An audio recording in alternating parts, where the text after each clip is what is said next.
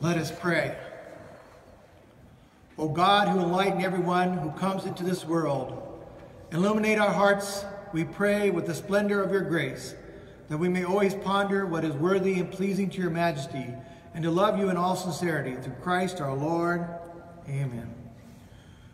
So we invite you all to continue to check on our parish website, princeofpeacecarney.com.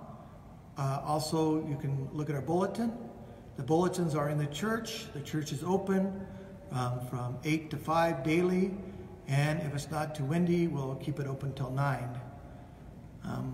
Just know that you're in my prayers. Bow your heads for the blessing. Look upon those who call you, Lord, and sustain the weak.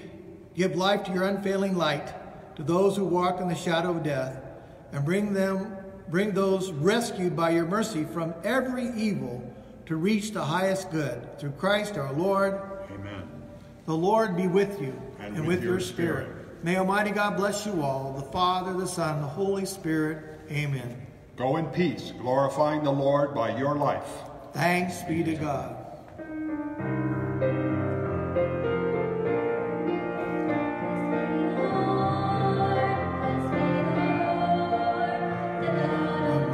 The God who saves.